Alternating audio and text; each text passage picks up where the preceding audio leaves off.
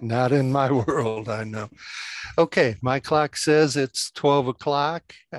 Gail, if you want to go ahead and share your screen, I'll go ahead and get this going. Uh, Want to welcome everybody to the I-29 Moo University Dairy webinar series. Today's topic is feeding higher forage rations for more profit. Uh, Appreciate Dr. Gail Carpenter joining us to discuss how to increase forage content of rations and increase margins for dairy producers. She'll cover increasing solids, maintaining animal health, and achieving peak production levels in this era of increasing feed costs. Dr. Carpenter joined Iowa State in January 2021 as assistant teaching professor in dairy production. Her background includes a lot of research, teaching, and outreach in applied dairy cattle management. She was a dairy nutritionist for CSA Animal Nutrition prior to coming to Iowa State. Dr. Carpenter currently teaches undergraduate courses on lactation and applied dairy farm evaluation. Dr. Carpenter, thank you very much for presenting today. All right, thanks for that introduction, Fred. And I know we're a relatively small group today, so if you have thoughts or comments or questions along the way, just feel free to kind of unmute yourself and shout them out or drop them in the chat. I don't know, I won't always catch them in the chat, but I'm sure Fred will cut me off if there's a question that pops up there. So we can feel free to kind of keep it loose and informal today if everybody's okay with that. One thing before you start, just to make sure that the right screen is showing.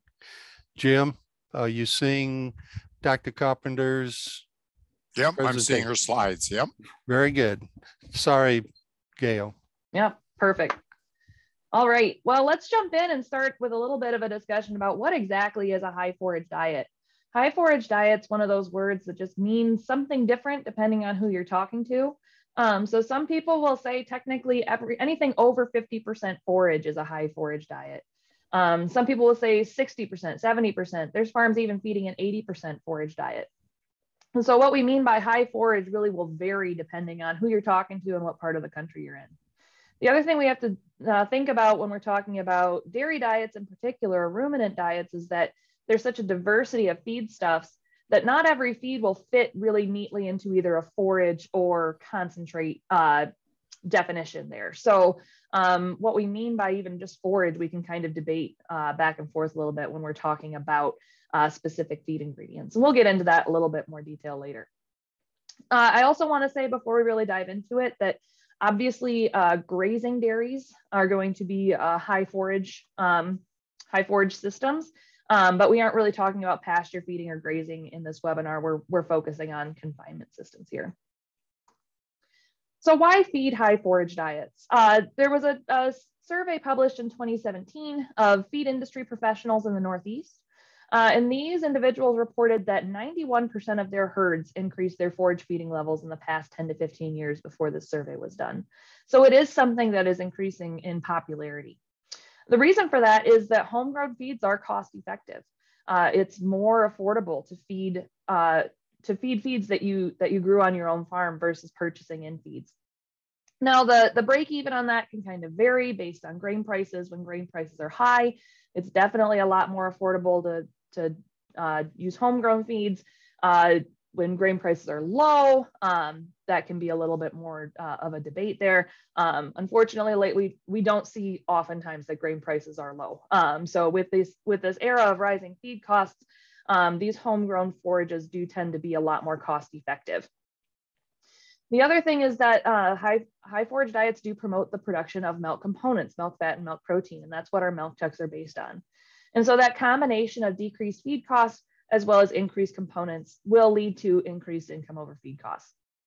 And I also want to say that part of the reason that we see these high forage diets being more common now is because we've made such advancements in terms of our plant genetics, our forage management. We've come a long way in terms of being able to increase our forage quality. And because we've been able to improve our forage quality as an industry, we're able to get away with feeding higher and higher forages in our rations. So this was not necessarily a survey. This was comments from 16 different farms in New York that were feeding high forage diets. And they were asked, you know, what are the benefits that you've seen going on to a high forage diet? So this wasn't based on data collection or anything like that. This is just producer perception.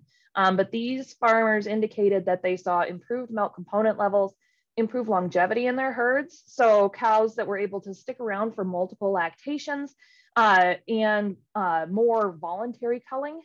So able to remove cows for voluntary reasons versus involuntary reasons, as well as improved income over feed costs. On the flip side, what they saw less of after switching to high forage is reduced acidosis or other metabolic disorders, fewer foot health problems, probably as a result of that reduced acidosis levels, improving overall hoof health. Again, they saw, kind of going along with that, improved longevity. There were decreased culling rates, and again, more voluntary culling. And combined with all of these different health and wellness and cow comfort, veterinary costs were reduced overall. So a lot of benefits to the high forage feeding. Now I want to step back here and talk a little bit about, you know, forages and the ruminant. Let's talk about ruminant nutrition 101 here for a minute. So ruminants are able to, they're magical animals. This is one of the reasons that I really love dairy nutrition, ruminant nutrition, but dairy nutrition in particular, is that we have all of this carbon in the world in the form of cellulose. And we have so much land that is unusable for crop production, but we have forages that are out there. And ruminants have the special ability to be able to take that carbon that's unavailable to monogastrics like humans and convert it into these very high quality protein sources like milk or beef. And so they're able to convert that unavailable carbon into highly digestible protein for human consumption. Now, the reason I'm going to talk about carbon here is carbon is the basis of energy metabolism. Energy metabolism is based on carbon metabolism. That's actually where the term carbohydrate comes from. So when we're talking about carbohydrates, we're talking about fiber, but also starches. And ruminants are able to utilize all types of fiber. So as long as there are sugar polymers or carbon compounds such as cellulose, hemicellulose, starches, fructans, sugars, disaccharides, as long as there are sugar compounds in a feed, ruminants are able to utilize them, as opposed to humans who aren't really able to utilize things like cellulose because we don't have the proper enzymes. Ruminants can do that. So VFA, volatile fatty acids, are produced by this microbial digestion, and the volatile fatty acids are what are actually utilized by the animal. So the two main carbohydrates that I want to focus on here, talking about VFA production, are cellulose and starch. Cellulose is converted into acetate and butyrate, which are lipogenic. Now, lipogenic just means that they promote fat genesis, fat production. And so acetate is going to be our main volatile fatty acid that is a precursor of milk fat. So improving our acetate production can lead to more milk fat production. Sorry, one sec. Apologies. And then starch is broken down into propionate. Propionate is glucogenic. So propionate is converted to glucose in the liver, which is also important. And it also provides energy for the animal. But when we're talking about milk components and specifically milk fat, that acetate from cellulose is really what drives that. Now, we talked about all the great qualities of forages and why forages are really great for ruminants, but there are some downsides, especially when we're talking about dairy management. So forages do vary a lot based on digestibility. Vary a lot in digestibility, and this can be based on a plethora of different things. So the genetics of the plant itself, the plant maturity, dry matter, drought conditions, weather conditions. That we see an incredible variation in the quality of the forages that we produce for dairy production. A general rule of thumb that you see too is that as we are able to promote and increase the actual yield or biomass of a forage crop, we decrease the available carbon. So we decrease the digestibility or the quality of that feed. Forages are also really susceptible to molds and toxins. So, we deal with mycotoxins most years when it comes to corn silage. If we don't properly store our forages, our haylage, our silages, or our dry forages as well, they can be prone to mold or toxin production, and those can have negative impacts on health and production as well. So we need to be careful. Those are something that we need to be managing. And then also forages are just going to be a little less palatable than the concentrates in the diet. So the concentrates are, I call them the candy. They'll go for the dessert first, right? Like they'll pick out the tasty parts, the concentrates, and they're vegetables, they're greens, they're leaves. The actual forage part of that TMR are just not quite as palatable, not quite as tasty to the cows. And so convincing cows to actually eat the whole TMR can be a struggle under different systems. So just a little bit more about plant carbohydrates. I'm not going to quiz you on this or go through this in a lot of detail, just a little bit of a reminder about where the carbohydrates in plants come from. Generally, the carbohydrates in the cell contents of a plant are going to be our more digestible.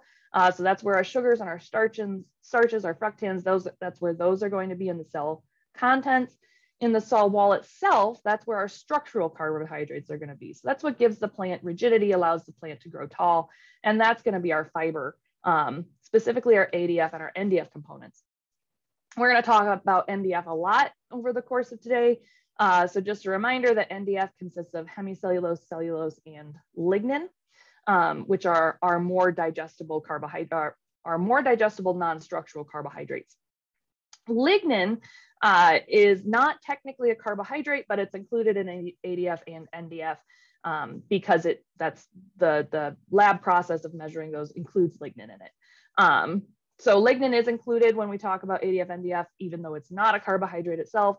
As we increase the lignin content of a feed, we are going to have less digestibility overall.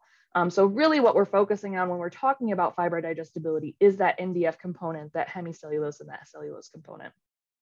So thinking about this a little bit, thinking about the highly digestible starches that provide a lot of energy versus the cell wall.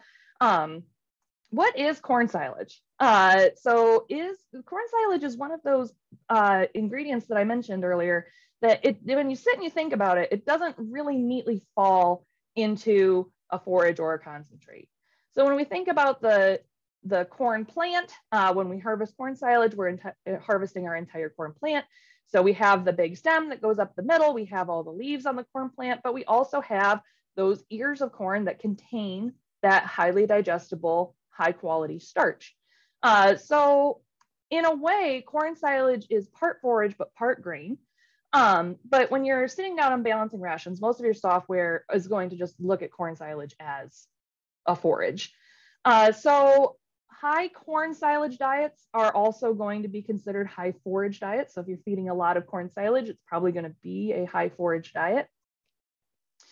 And in this part of the world, at least in the Midwest, most of our high forage diets are going to be using corn silage as the primary forage source.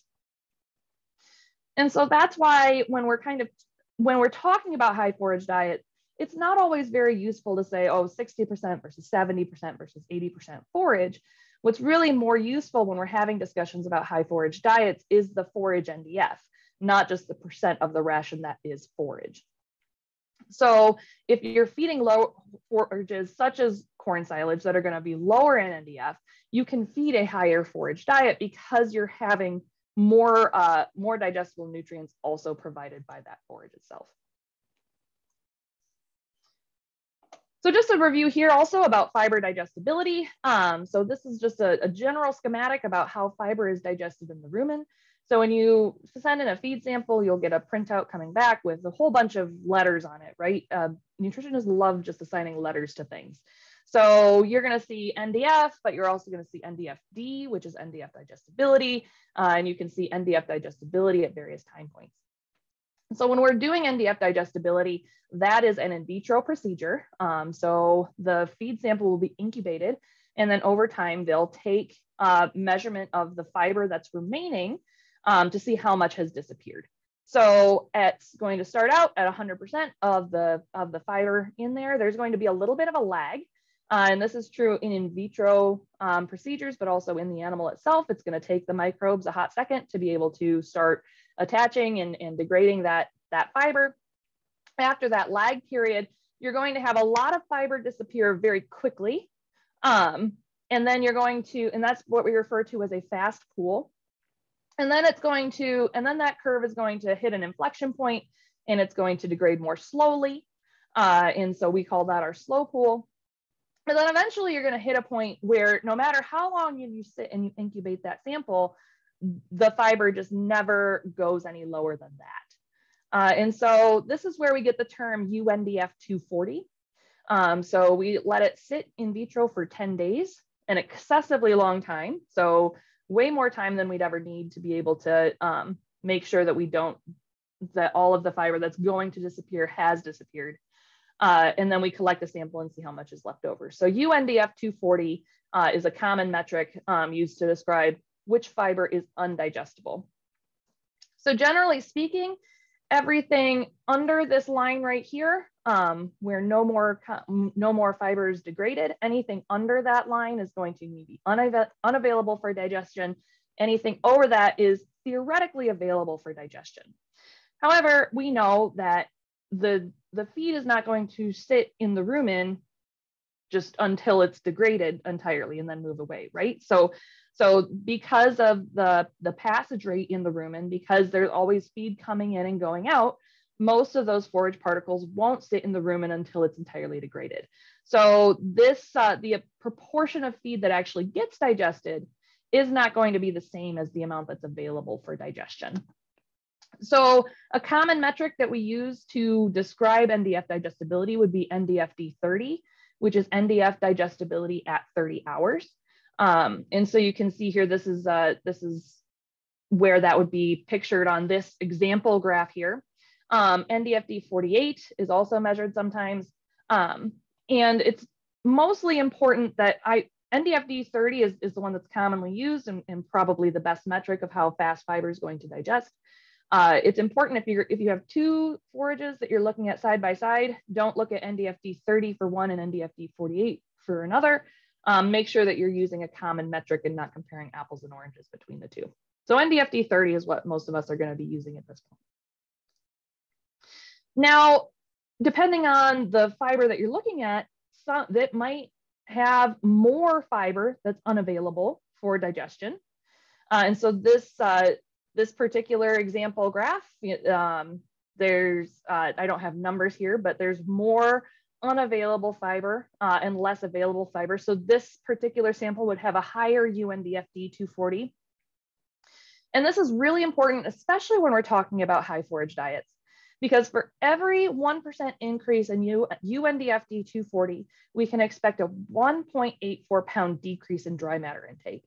So we're really focusing on, in any ration really, but especially in our high forage rations, we're really focusing on promoting that dry matter intake. And if we're using forages that are lower quality and have more undigestible fiber, we're not going to be able to push that intake as high as we'd be able to otherwise. So I'm going to ask you to bear with me on my crude drawings here for a sec. I want to talk about digestibility a little bit in passage rate. So if you have a rumen, you're going to have this rumen mat sitting on top, fiber mat sitting on top of the rumen, and then you're going to have more of those rumen contents underneath being digested. And all day as the animal's eating, there's going to be contents coming into the rumen and contents leaving the rumen. And the rate at which they are leaving the rumen is called the passage rate. Passage rate can vary on a lot of different things. The more feed that a cow is consuming, the higher the passage rate will be. And the determining factor on whether or not a feed particle will leave that rumen is going to be its size. So once the feed particle is reduced to a small enough size, that's the point where it's going to be able to leave the rumen. So we can have a slower passage rate there, where feed is not able to leave the rumen as quickly. And if the feed is not able to leave the rumen as quickly, it's going to stay in the rumen longer. That can actually increase the digestibility or the digestion that occurs in the rumen. So of that available of that proportion of the NDF that's available for digestion, more of it will disappear. But this is a little bit of this can be a little bit of a catch-22, right? So as more of it disappears, it's going to or as it disappears more slowly, it's going to fill up, and we're going to start having problems with gut fill. And that will actually decrease the cow's dry matter intake there as well. So we want to avoid any situation where we're filling the gut to the extent that we're going to depress dry matter intake. So particle size, like I said, particle size is going to dictate how fast a particle, the feed is going to leave the rumen. Things that will impact particle size include the length of the particle when it's consumed. So a 4-inch piece of silage is going to break down more slowly than a 1-inch piece of silage. And the digestibility of the feed itself, right? So if you have the higher level of UNDFG 240, higher level of undigestible fiber, it's going to take a while for that to break down. She's going to have to chew that cud multiple times to be able to physically break down that piece of feed. So it's a little bit, there's a lot of complicated relationships that occur in the rumen there. That's kind of what makes it fun. But what I want to focus on is that particle size and particle length. So that is what determines your physically effective fiber. So we don't want overly long particles, but if particles are too short, the fiber is not going to be able to have a physical effect on the rumen. So we want that physical effect. So the physically effective fiber, the physical effects that we're talking about there include the scratch factor, the sloughing of the rumen wall, which is good for papillae health and growth. The actual formation of that rumen mat is going to improve rumen health overall. It's going to increase the diversity of the microorganisms that are in the rumen there. Longer particles that need to be chewed, she's going to chew her cud more frequently. That cud chewing is going to increase saliva production and overall rumination. So there's having long physically effective fiber in the diet does have a beneficial effect. So I'm sure you've all seen a Penn State shaker box before. This isn't new information to you. It's a common way of measuring physically effective fiber on farm. I've included here a table with the Minor Institute's Penn State shaker box recommendations, which I really like. So in that top sieve there, we want to have less than 5% of the feed retained because that is our sortable material. After it gets over the length of the holes on that top sieve, those are the particles that cows can pick out, right? So what I always tell students is, when I eat a salad, I see salads as a way to eat cheese, croutons, and ranch dressing, not so much the lettuce themselves. And cows are kind of the same way. So cows will pick out the lettuce in their diet if it's long enough, right? But they'll eat the croutons, the cheese, and the ranch dressing. So if you leave too much of those long lettuce particles in there, they're not going to eat their veggies. They're going to focus on the tasty stuff. So we want to make it as hard as possible for them to be able to pick out the stuff that they don't want. So if we have more than 50% of our feed particles on that second sieve, that's a nice sweet spot. So they're smaller than the top sieve, but they're still long enough. And I got it in millimeters here. I'm sure you've all seen a shaker box before and can kind of picture the size. At 19 millimeters, it's going to be a relatively large size on that top hole.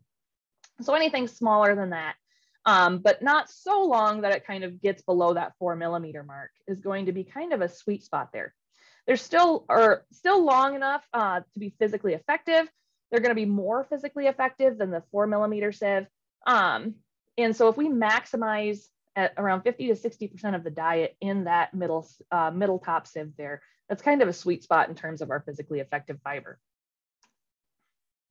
So what I'm going to talk about, what I've kind of been talking about, what I'm going to continue talking about, a lot of what we've summed up here today, or a lot of what we're going to talk about here today can be summed up in this concept that you have a happy rumen, you're going to have higher milk components, right? So if we can keep that rumen, moderated pH, not having huge fluctuation pH, we can keep that cow ruminating, we keep the microbes in that rumen happy, that's what's going to drive our milk components. Right. So that's what we're focusing on with the high forage diets. So we have tools that are being developed to kind of monitor, do we have a happy rumen? We can't just ask the rumen if it's happy. Obviously, we can't even ask the cows if they're happy. So to keep that rumen, to be able to determine if we are keeping that rumen functioning at optimum, we have some other tools that are available to us.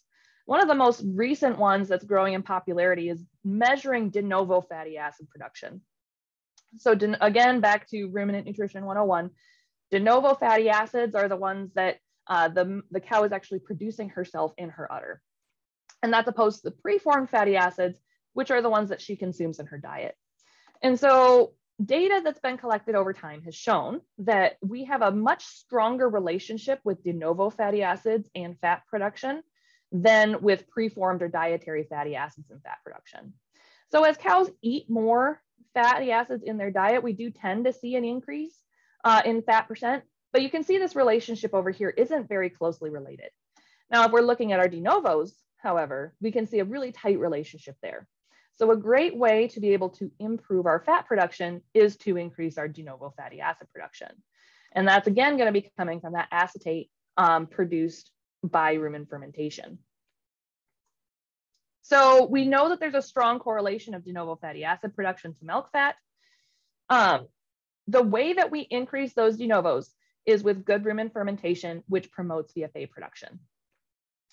I've got some targets over here for de novos versus mixed origin. And this is based on that 0.85. That's actually based on 3.75% milk fat, which a lot of people are able to achieve much higher milk fat than that.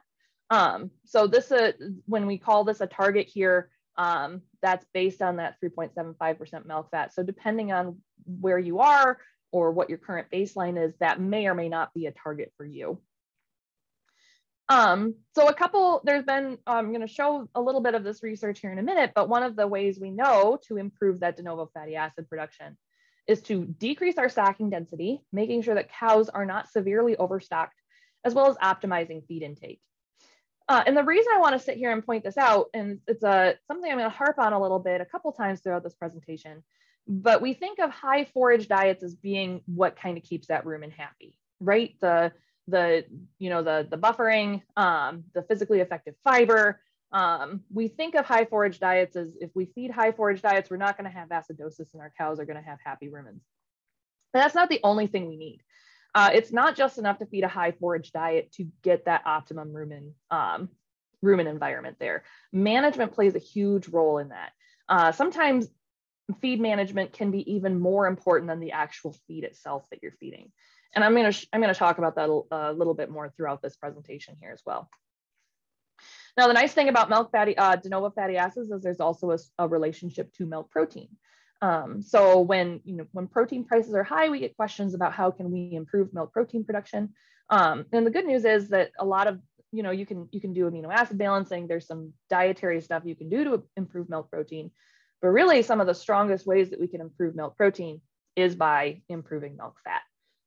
So that's why I'm kind of including components as a general all-encompassing term here, because that healthy rumen environment is going to improve both milk fat and milk protein production. So I just want to point out a couple examples here looking at some of the effects of management. And this is looking at SARA, or subacute ruminal acidosis. This was an abstract published a few years ago out of Minor. I don't know if it's been actually published as a paper yet, but it was published or presented at ADSA.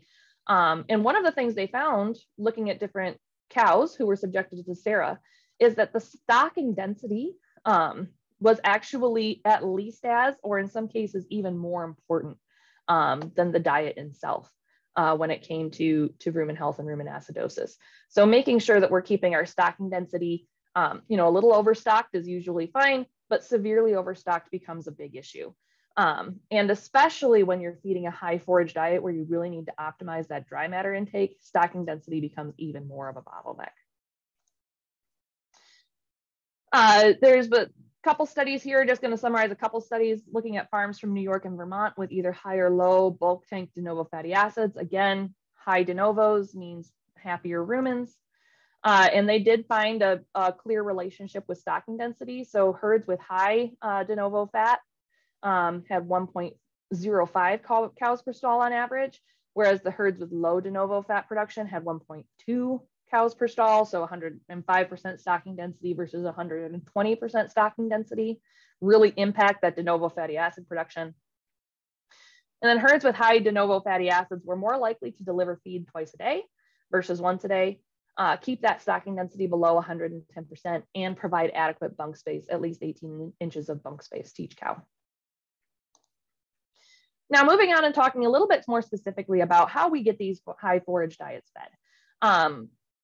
Like I said, to me, when you talk about 50%, 60%, 80%, whatever percent you're talking about forage in the ration, that is not entirely meaningless, but a little bit meaningless.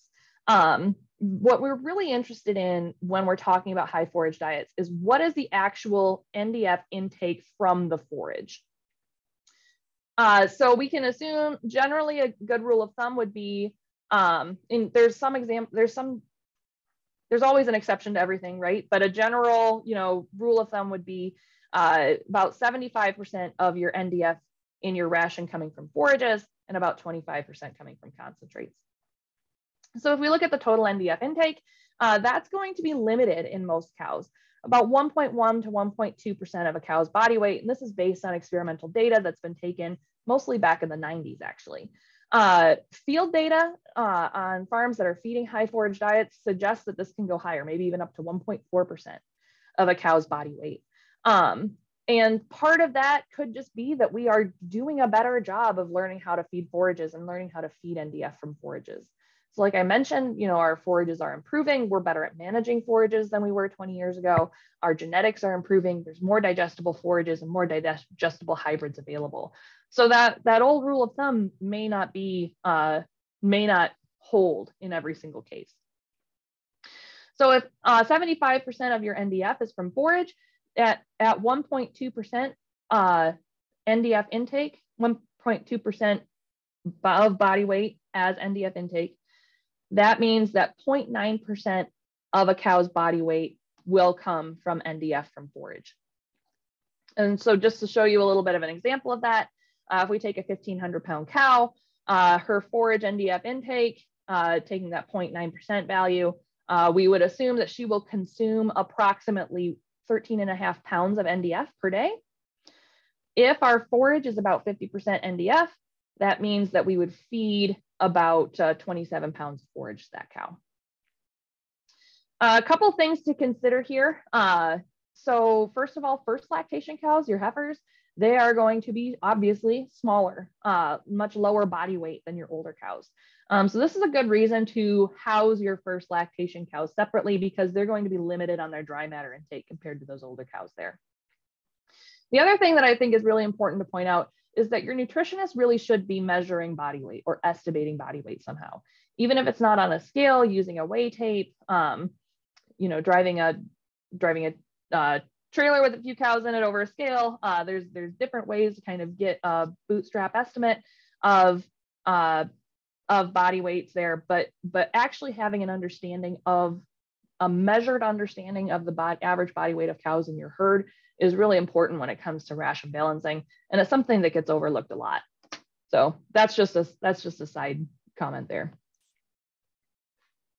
Another thing we can look at when we're feeding these high forage diets is the use of additives.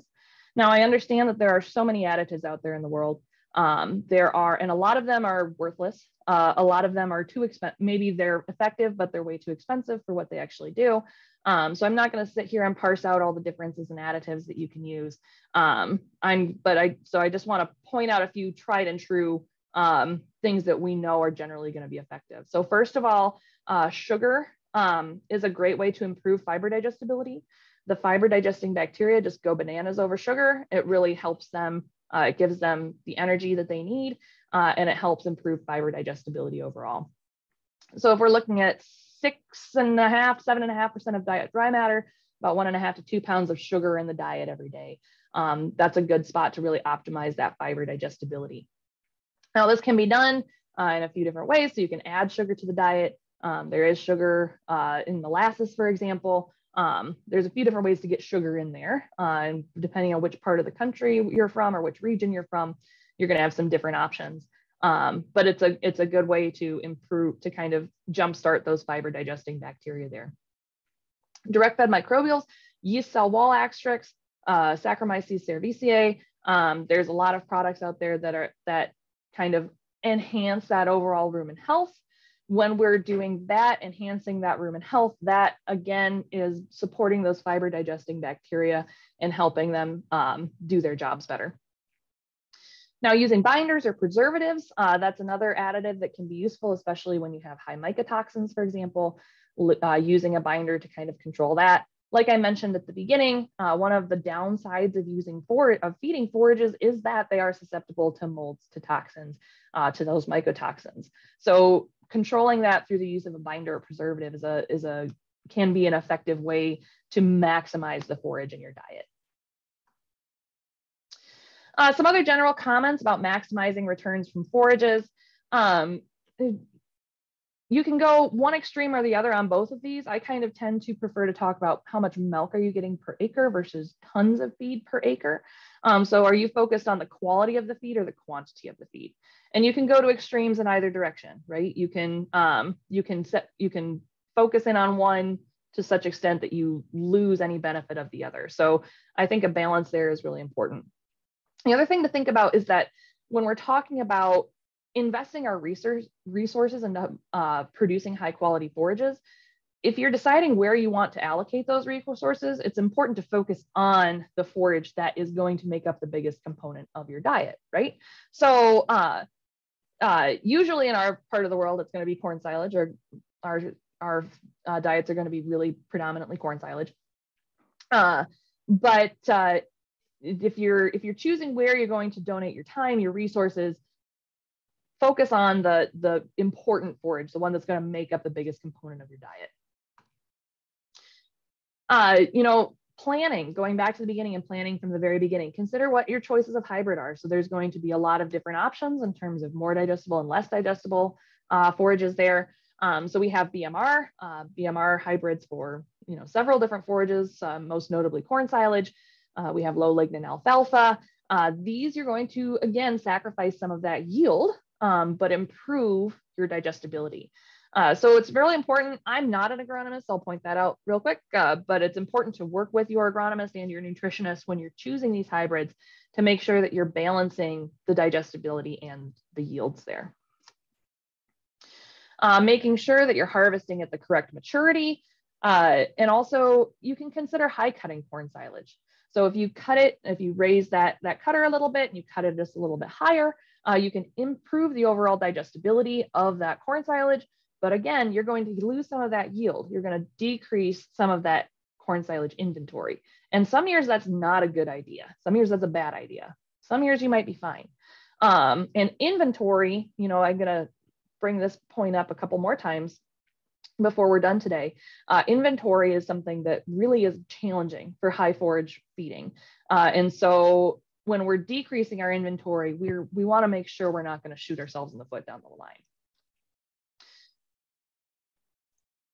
Making sure that we're protecting the leaves. So especially, we think about this a lot when we talk about alfalfa, because we deal with leaf shatter when we're dealing with alfalfa, and the leaves are where most of the nutrients are in the alfalfa plant. So making sure that you're harvesting that at the correct dry matter, making sure that you're not baling it when it's way too dry. That's important for alfalfa. But we can also talk about protecting leaves when we're dealing with corn silage as well. So you can use a fungicide, for example, to make sure that you're maximizing the nutrients in that leaf of the corn plant. Minimizing spoilage, and this is kind of a lot of back to basic stuff. Making sure we're covering, packing, using an oxygen barrier, feeding at a high enough daily rate that we're not letting that bunk face sitting out and spoil. All of those best practices are really especially important when we're talking about high forage diets. Using an inoculant here, I put Lactobacillus buchneri. Dr. Bill Mahana always tells me that it doesn't matter what inoculant you use as long as it's got buchneri in it. And I don't really like arguing with him. He's a lot smarter than me. So that's a good choice when we're looking at different inoculants to use. For corn silage in particular, looking at kernel processing, making sure we're monitoring our kernel processing. I have actually the cup sitting on my desk here, the old style cup. that you've probably seen before, taking a scoop, making sure that you have very few whole, half or whole kernels when you take random scoops as the corn silage is being put up in the bunk.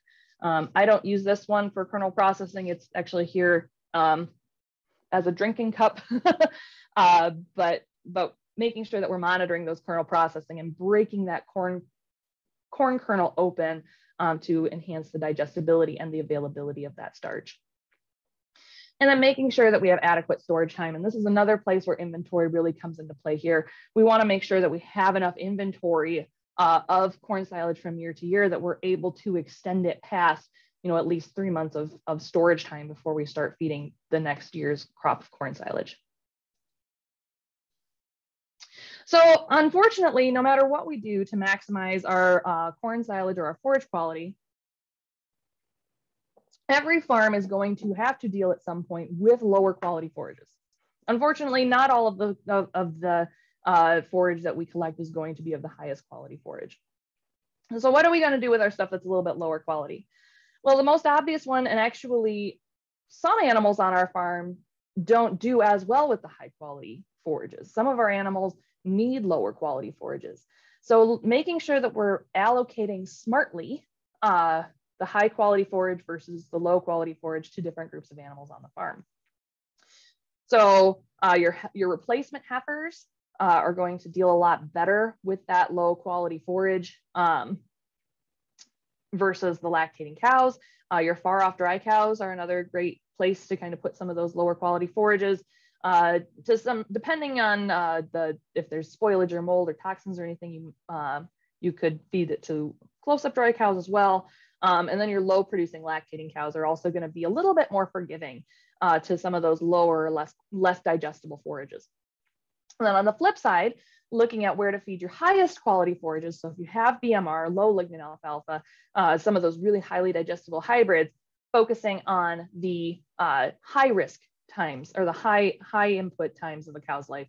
So that close up period and that especially that fresh period, and making sure that we're getting those highest quality, most digestible forages to those high risk cows.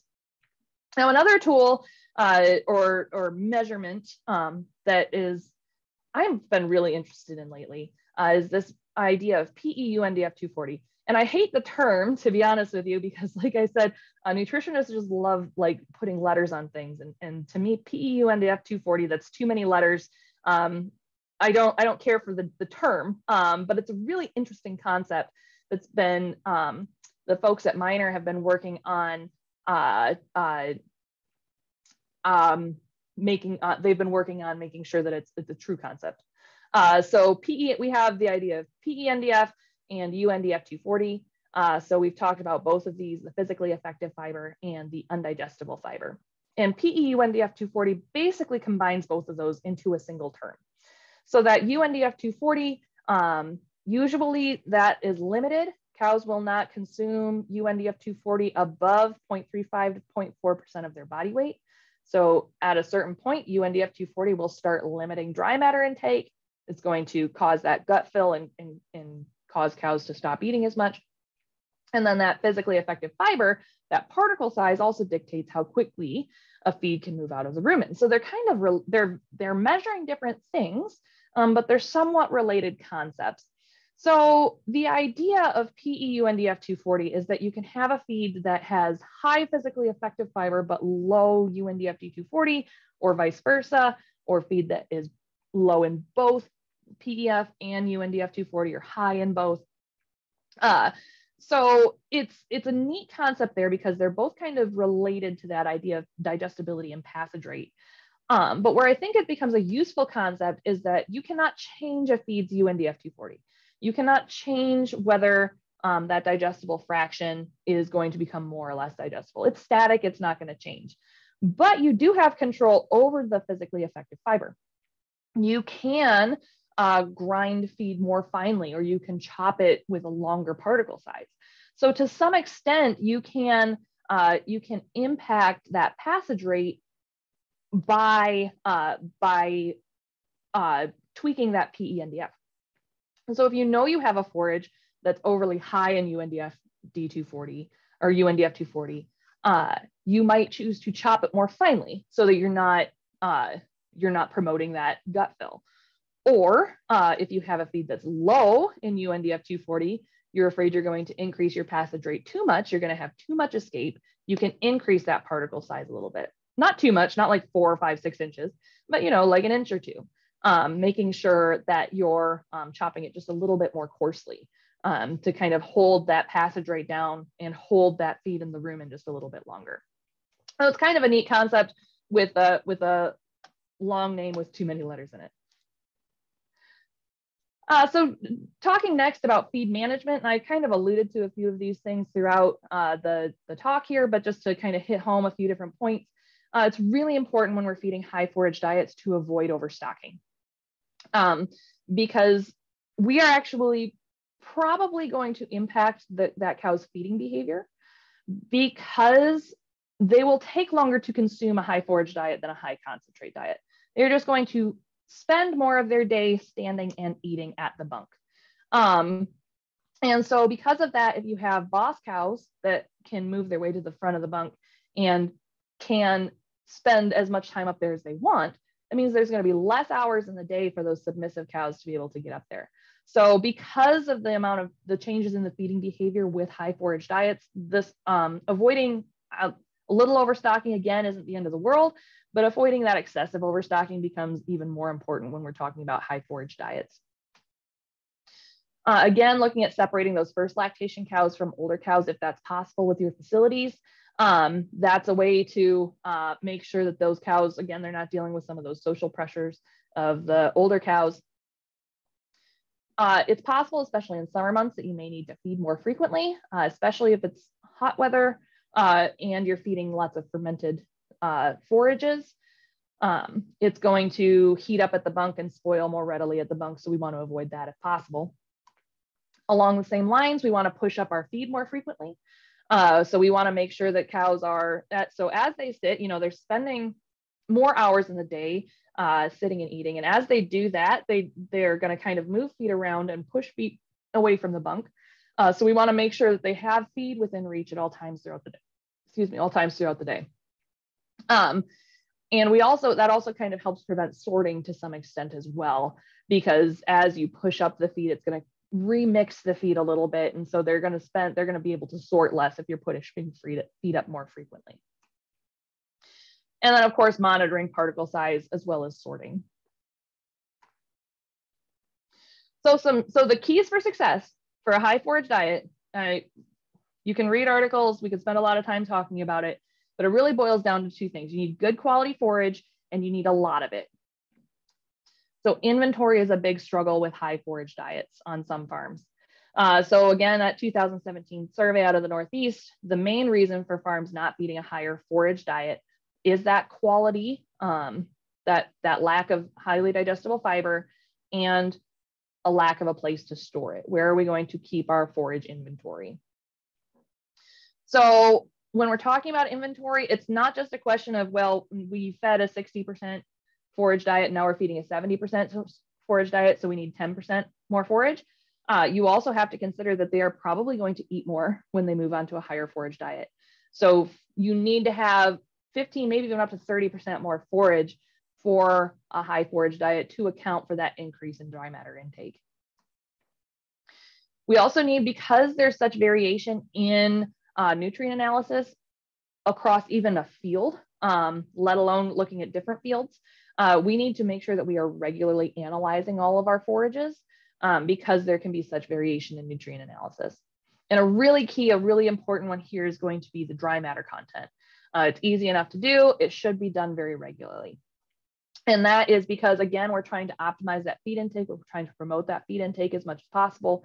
And when a significant portion of your ration consists of corn silage or some other wet forage, fluctuations in the dry matter content of that forage are really going to impact the as-fed amount that the cows consume. So you might think that cows are down in feed, but if it's a change in dry matter, not a change in dry matter intake, that won't be reflected unless you're measuring that dry matter of the content of that feed regularly. So it's pretty important to measure that, preferably weekly if possible, more frequently for larger farms.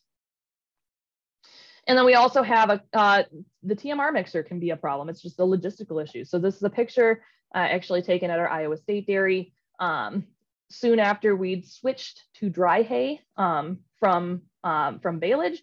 And we did have a little bit of a learning curve with that just because it was a fluffier diet.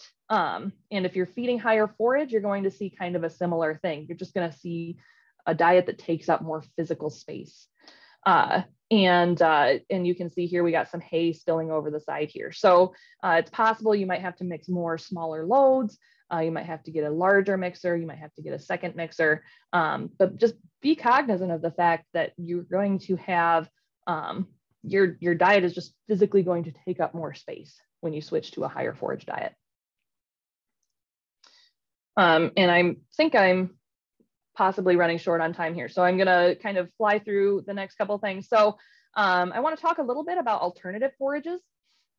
This is work that I did work in this area when I was at the University of Guelph in Ridgetown there, funded in part by the Ontario Ministry of Food, Agriculture and Rural Affairs.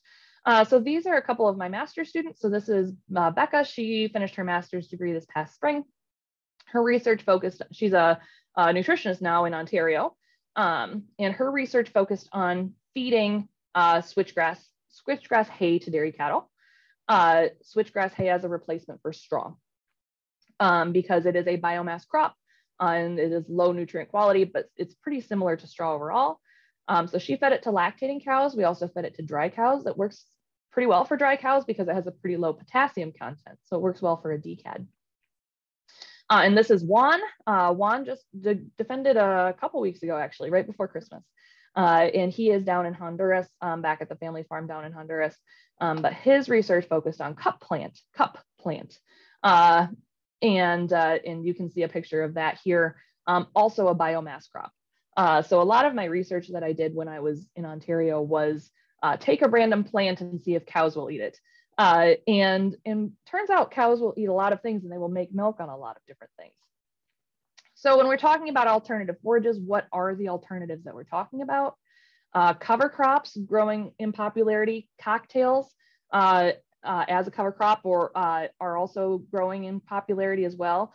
Cocktails are great because they can kind of help you hedge your bets, right? So if you include like a drought resistant forage, like a sorghum Sudan grass, or one that does better in wet weather, you kind of combine those, you're kind of increasing the likelihood that you'll have forage that does well, no matter what the weather brings in that year. And then lastly, these biomass crops, crops that are produced for biofuel or biomass production, they tend to be a lot lower quality because the only thing that biomass producers are really focused on, not the only thing, but the big thing that they're focused on is increasing that yield per acre to the extent that there's not a lot of nutrients left in the feed a lot of times. But like I mentioned earlier, some parts of some groups of animals on the farm are going to do a lot better at that than others. So consider when you're feeding some of these different mixes, which animals are going to do well with it. Heifers are going to do really well with low nutrient quality feeds. We want to keep our heifers from getting too fat. So if we feed them some of those bulkier, less energy dense feeds, that they can do really well on that. Far off dry cows, low producing cows, those are kind of the same, like I mentioned earlier. So if we're depending on what we're looking at, we got these biomass crops, those might do really well in our replacement heifers. Spring harvested cover crops and some of that rocket fuel, that might do really well in some of our higher producing cows. So depending on what you have, what inventory you have, making sure that you're appropriately allocating it to different groups around the farm. And then lastly, especially if you're trying something new, a different kind of forage, just kind of be aware of anti-nutritional factors. So those are going to be things like your tannins and your mycotoxins and molds especially. So making sure that we're still maintaining some of those quality control standards, especially when we're looking at some of those biomass crops that may be lower nutrient quality. We don't also want them to have some of those poor quality molds as well. And I'm just going to wrap up in the last couple of minutes here by talking about how we monitor new rations. So if you've decided you're going to increase the forage content of your diet, you've decided that you're going to incorporate cover crops or cocktails or whatever else it is, what are we watching when we're doing this to make sure that our cows are doing well on it. The first and probably most important thing is going to be feed intake. Feed intake should be going up unless you are limiting gut fill with low fiber digestibility. So if you are using more forage, but it's a lower quality forage, you may see feed intake go down. So you are going to see changes in feed intake, most likely. And it's important that we are keeping feed in front of those cows at all times, or not 24 hours a day, but most of the hours in the day. It should be pretty close to 24 hours. Cows have feed in front of them. So making sure that they are not, when they increase dry matter intake, that they're not coming back to slick bunks. So making sure that we are monitoring that and increasing feed intake as appropriate. Or conversely, if feed intake goes down, making sure that we're troubleshooting that. Is it a palatability issue, a mold issue? Is it a digestibility issue? Working with your nutritionist to kind of troubleshoot decrease in feed intake there. Cud chewing is another important one. So basically rumination. You can use a rumination monitor you can use a sensor monitor for rumination, or, just cows are resting after eating. How many of them are chewing their cuds? At least 50% of those cows should be chewing cud or ruminating. Making sure that our manure consistency stays good. You don't want either extreme. You don't want very stiff manure or very loose manure. You also want to keep an eye on what's in your manure, right? So if you're seeing lots of whole corn kernels, maybe have a kernel processing issue. If you see a lot of fiber in the manure, more fiber than you're used to seeing, it could mean that your passage rates are too high. That you need to incorporate something to kind of slow down that passage rate a little bit, whether that's a lower quality forage or what have you. Kind of keeping an eye on that manure, not just on the consistency. Mucin casts, if you're seeing a lot of mucin casts, that could mean some sort of gut health issue there. So making sure we're not just looking at the manure score, but what is physically showing up in the manure as well. And then finally, milk components. So when we're switching to a high forage diet, we expect that milk fat should stay the same, or it should increase, or depending on what time of year you're looking at, if it's summer, for example, you're going to see a decrease in milk fat one way or the other, circadian rhythms. So kind of keeping an eye based on the time of year, what do we think milk fat should be doing? It should stay the same or increase when switching to a higher forage diet. If it doesn't, that probably means that they are sorting. That if your milk fat drops and it's not summertime, that probably means that cows are sorting more, or it means that the particle size is too fine. And then de novo fatty acids are a novel tool. I guess not really novel anymore, but de novo fatty acids are a more commonly used tool now that can kind of show you how are your rumens doing? Are your rumens happy and healthy? So those are all things that you can kind of monitor when switching to a new ration. Again, just like anything else, making sure that you're doing it gradually. You don't want to switch it all at once, but maybe take a couple weeks to kind of step it up a little bit. And so with that, I'll go ahead and conclude, take any questions that you folks have. My name, my contact information, that's my office phone numbers on the screen there. So I'm looking forward to our discussion. We have a small group here, so I'm saying if you have a question, just go ahead and unmute and ask Gail directly. If you will look into the chat, we have a URL for a evaluation. I would encourage everyone to click on that and fill that out for us. It's only 4 questions, but it'll help us as we move through the process of creating more useful webinars. I don't, is it in the chat, Brett? I don't see it. It's well, I can put it in again.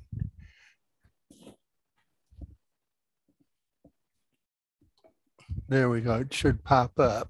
I see it now. I'm not seeing anybody unmute. We got a couple of questions that came in. Kind of give us the top 2 things you'd be looking at to move a herd from 5.5 pounds of solids per hundredweight up to 6 pounds. You know, if you're going to do 1 or 2 things, what should they be? Yeah, I think a lot of that most of the time does not come down to the feed itself. So I mean, I'm a nutritionist, so I really love to think that I can solve every problem by balancing the right ration. But I think on most farms, it comes down to making sure that cows can utilize the ration that you're giving them. So looking at that stocking density is a big one. And stocking density, we count stalls and we count cows, but are cows utilizing the stalls, right? Are they properly sized? Is that neck rail in the right position? Can cows lie down comfortably when they want to lie down? Are they bedded comfortably? So I think that just overall enhancing cow comfort is a great place to start with that increased components there.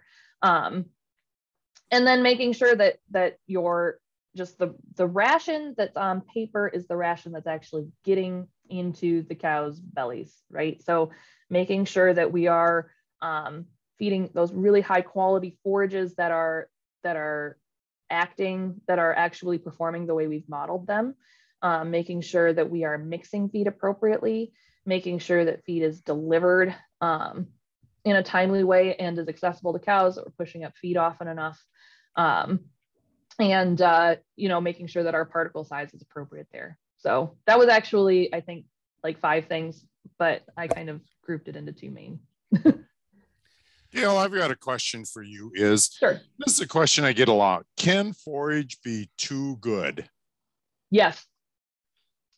And that's kind of why I focused a little bit there too about incorporating some of those lower quality forages that can kind of pull back that passage rate a little bit. So I worry a little bit if we're feeding, for example, BMR and low lignin alfalfa. That's just, if you don't have anything there to kind of slow that passage rate up, it's going to just be it's going to go through way too fast. They're not actually going to get what they need out of it. So yeah, I think that we can go to an extreme where we're feeding such high quality forage that the cows aren't actually getting enough out of it. And that's when you're going to see a lot of that fiber, and you're going to see loose manure. You're going to see a lot of fiber in the manure if that's happening. Is that the way you troubleshoot that? Is do some manure screening, and what should you be looking for? Yeah, so manure screening would be a good place to start. You could also see, lower milk fat than you expect. So if you're seeing that, you're not quite hitting where you're 70% forage diet and you're at a 375% fat, it probably means that there's something's overly digestible there, especially if cows are eating. You can also kind of monitor your dry matter intake. So as that passage rate increases, as that kind of flows out, they're gonna eat more. So if cows are eating more and not milking as much as they're less efficient, they're eating much and not milking as much as we think, that's can be related. And your nutritionist, if they're sitting and they'll have a model that tells them, so they'll have their software, and the software is a bunch of equations and models based on the inputs that they gave. And so if they say, this is based on everything we think being correct, you should be making 90 pounds and you're at 75. What's wrong there? That can be something to look at too, especially if you're feeding really high digestibility forages. Those models aren't perfect either.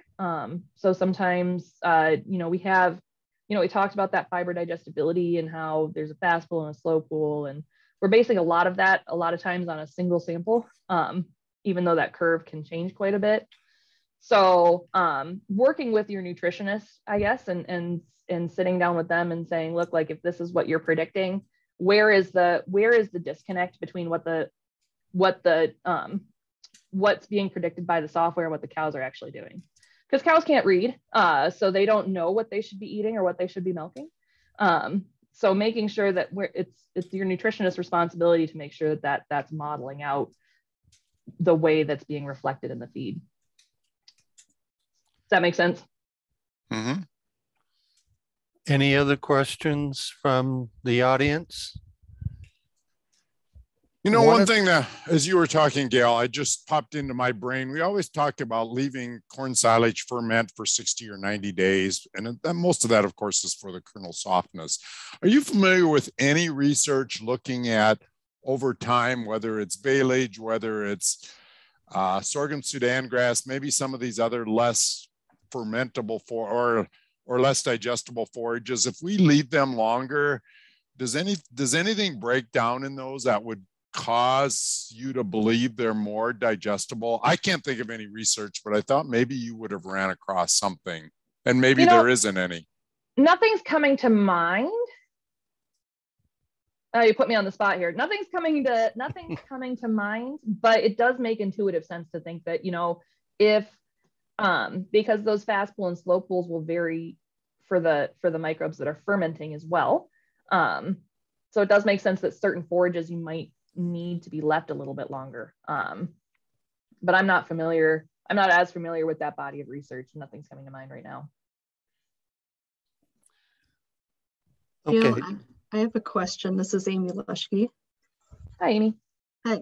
I'm wondering if you can speak to, should dairy farmers expect the higher forage diets to be lower in cost? And what kind of factors might play into a cost analysis? And maybe those New York dairies you surveyed, did they comment on the cost of their diets? That wasn't my survey data. And they did mention that, so they did talk about an improvement in income over feed costs. It really depends on a lot of factors. And I know that's not a real answer, but a lot of it's going to come down to what is the price of grain. So if it's really expensive to feed grain, then your homegrown forages are going to be more cost effective in general. You know, if grain does lower in price enough, then maybe it's worth a second look there too. But as we kind of keep piling on, right? So as you need to produce these really high quality forages, that's going to take a lot more input costs, right? So a lot of times we tend to just kind of skirt over that when we're talking about income over feed costs. And you'll hear people actually talk about income over purchased feed costs, because a lot of times we don't always run the numbers on what did it cost to produce that. Those numbers are there, but the nutritionist might not always look at what was the cost of that corn silage. They're just going to assume it was a static number. So it's, I guess this is kind of a general comment. But in general, I'd say if we're creating some of those, if we're producing that feed ourselves, and doing it with existing infrastructure and purchasing less feeds in, as a rule of thumb, especially if you do see that improvement in components, you're getting up to that 6 pounds of components, that's gonna pay for itself. It's a lot easier to push those higher components with the forages as well, than it would be with purchase concentrates. Yeah, Gail, don't you think part of that is maybe based on your land base too? I think if you have enough land, it really hedges your bet, because if you've got enough land, you've kind of got a fixed cost in your forages. Now I understand we get droughts, and so we get differences in yields. And maybe this year isn't a good example when our input costs for growing our crops is so expensive. But I really think it does help stabilize a fair portion of your cost in raising your cost of production, or your feed costs at least, because it does take a little bit of that risk out there. But I think you covered it really pretty well. It varies a lot. If corn is $6 a bushel, it sure changes when corn was $2 a bushel. Which we probably are never going to see again. Well, and that's another benefit that cover crops can come in too, because if you're kind of reducing some of those input costs by being able to use a cover crop to improve that soil organic matter, overall soil health, then that's a win-win there, right? Because you're getting that additional forage, but you're also reducing your input costs overall for your other crops as well. So. You know, Gail, I think that's a good point. We maybe don't talk about it enough, especially some of these perennial crops or these cover crops. I think we don't talk about the benefit to the soil enough as long term, that could really be beneficial. And then I think the other thing that'll play in, this is a futuristic thing, but this whole carbon footprint kind of piece, where do I think the research would surely support, and goodness sakes, this isn't an area of mine, but that some of the alfalfas and these perennial crops, or even maybe some of these annual cover crops, do a better job of sequestering carbon. And so I think long term, I think these forages may be really important as governments develop programs to try and sequester more carbon into the soil. And that's you know, that's not a part of our discussion today, but it kind of fits in. If we can figure out how to feed higher forage diets, they surely would be beneficial in that situation too. I don't know if you have any comments on that. No, well, I don't have any additional comments really besides what you said. I think you nailed it there. The days are right around the corner when there's going to be carbon nitrogen credits for things like cover crops, and I think that's definitely going to be a big player in the coming years as well. So that's actually why the switchgrass, that's why we started playing around with it for dairy feed, is because it's so good for soil health. It really, like the producers who grow it, they tell me that they can take marginal land and convert it into, arable land by having switchgrass on it for a few years there because of the root system and the benefits of that root system. So, I think it's always good to we all have our niches, right? We all kind of focus on our individual thing, but it is a system. The dairy farming is, and so I think I think you nailed it there. I think that those days are here when we need to kind of be looking at what's the carbon sequestration benefits and the carbon credit benefits there, and nitrogen as well. Do we have any other questions from the audience? Okay, if not, I'd like to remind everybody to click on the evaluation and help us out by completing that. And then I'd like to thank Dr. Carpenter for presenting some really insightful things about, I just was checking today, we've got $22 milk, and you look at what the fat and protein prices, how that relates. I think this has been a real important discussion. So thank you, Gail. Appreciate everybody attending. Please stay tuned for next month's webinar. Thank you, everybody. Thank you, Fred.